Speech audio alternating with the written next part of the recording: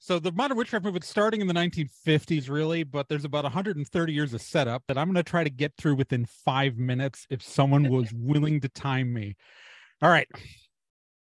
All right, so this whole mess starts out in the 1820s with this guy, Karl Ernst Jarke. He's a criminal law professor in Germany, not a historian, a criminal law professor. And he gets this wild idea. It's like, what if the witch trial witches were like real and shit? Anyways, fringe theory, no real thing. But in the 1930s, this guy, Franz Josef Mohn, goes like, oh my God, maybe he's right. And like, they were like a weird cult worshiping Hecate and Dionysus coming up into Germany. Like they weren't like German pagans. They were like this whole other thing.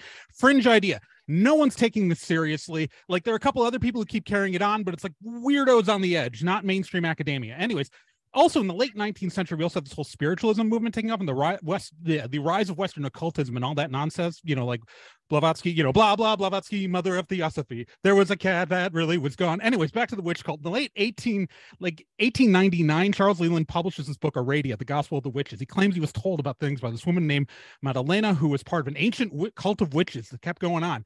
Anyways, complete and utter bullshit and mostly made up, but you know, he publishes it anyways. And then you get into like Margaret fucking Murray, and that's how you pronounce her name. Margaret fucking Murray gets into this shit in like, and publishes The Witch Cult in Western Europe in 1921. This actually sells pretty well and gets invited to rewrite the entry for witchcraft in the Encyclopedia Britannica in 1929. And all of this is backdrop because then so we got the spiritual movement happening. Aradia has been published, and you get this lady, Dorothy Clutterbuck, starts the New Forest Coven in New Forest, England, and she's like doing a remix Rosicrucianism, but she's calling herself a witch, and she's calling her group witches. We don't know exactly when that group was founded, but when Gerald Gardner wanders his ass in 1939, he goes, I love this shit.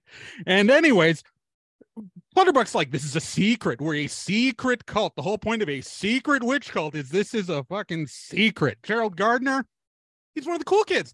He doesn't need one, but he needs everyone to know he's one of the cool kids. So anyways, in like 1946, he like fucks off to start his own group in Bricket Wood, and he takes Edith Woodford Grimes, also known as Daffo, with him in 46. And Daffo's the high priestess, Gardner's high priest, and this is where Wicca kind of gets started because he's like, I don't like that stuff they were doing in New Forest. I'm going to make up my own shit, claim that's even older.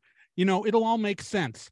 All right, so Gardner, in an attempt to spread his version of witchcraft, includes a fictional version in his novel High Magic's Aid in 1949, because he's got to publish it fictionally because witchcraft's still kind of illegal. Like, not throw you in jail illegal, but cause you big fines and get you socially ostracized illegal. Anyways, in like 1951, the laws change, and he's like, yeah, I'm writing my real book. And Daffo's like, no. Edith Woodford Grimes is like, again, secret, fucks off, gets the hell out of there. And he publishes Witchcraft Today, which, by the way, contains a preface by Margaret fucking Murray, because she's like, here we are, we found my witch cult, we found them. And anyway, so that's how we get to the beginning of idiots calling themselves witches, which leads to the four of us sitting here. That's of the modern witchcraft movement. Did I get it? Did anybody?